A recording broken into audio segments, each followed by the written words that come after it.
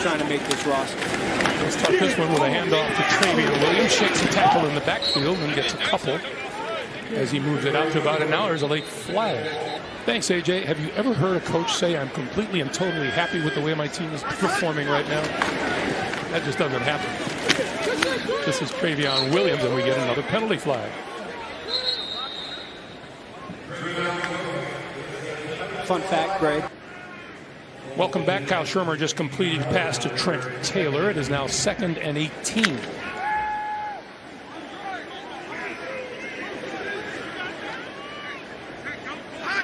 And once again, Travion Williams in the backfield as the Bengals try to work their way out of a little bit of a hole. Shermer over the middle and found his man at the 35-yard line. That is complete to Thaddeus Moss. The tight ends. That's been lacking here for a couple years. That pass is complete across the 45 and out of bounds is Stanley Morgan. Touche. So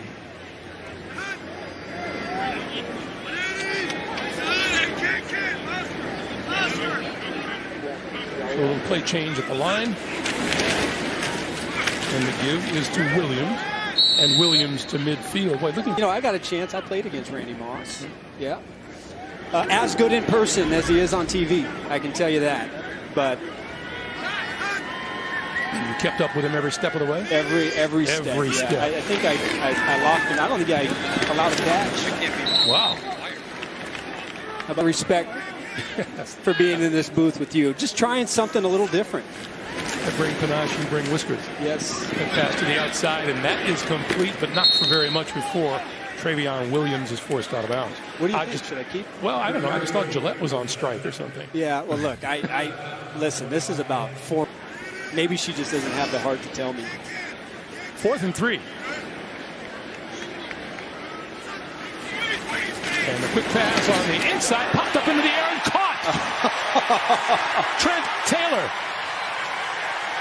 Breaking tackles inside the 5 into the 1.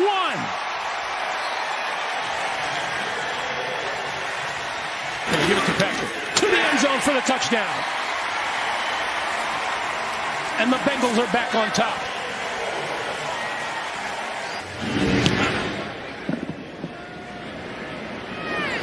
And this one will sail through the end zone, and the Dolphins will start at their own 25-yard line. And we're just happy to be able to come out here and showcase what we got for them. I'm sure you heard the phrase, name a better duo. And everybody's been talking about Joe and Jamar, Tua and Jalen. But let's talk about you and Frank Pollock. And I'm come through finishing every run. And, you know, all them yards that we got, just go ahead and try to make them all count. You starting a new boy band behind us here? Yeah, I don't know what they got going. I know you started, though, the nickname, the Fab Five, for your... You know, excite the community, get to give back, to be honest, and then come out here and put on a show for them. You're certainly putting on a show with your backup dancers today. Yeah. Anything? Doing the backup role. Yeah. On 2nd and 10. That's Jared Dokes going nowhere on this one.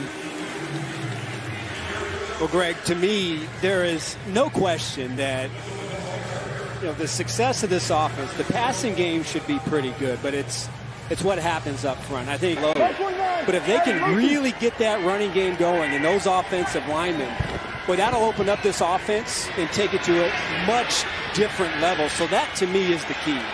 Sinnott had it dropped by Hunter Long. For the Bengals, when he is healthy, Joe Mixon is as tough as anybody out there. Yep, and it's pretty amazing. Look, when you look at his stats, the fact that he didn't play after week 6 and still led the Bengals with, 400 and change yards, that is an eye-popping stat. He gets back to that 2018, 2019, that form, and they can protect Burrow. They've got a nice group, a nice young core of players that they can build this offense around. Trent Taylor makes the catch and is hit immediately at the 11-yard line, and that's where he is down. Well, AJ was talking. Shermer gives. Coming this way is Taylor, and Trent Taylor runs out of bounds. Well, it rained hard here this morning, but it is Marquez Patrick in the backfield on 2nd and 6. Play fake to him. Shermer throws and completes it. And making the first down. is Thaddeus Moss.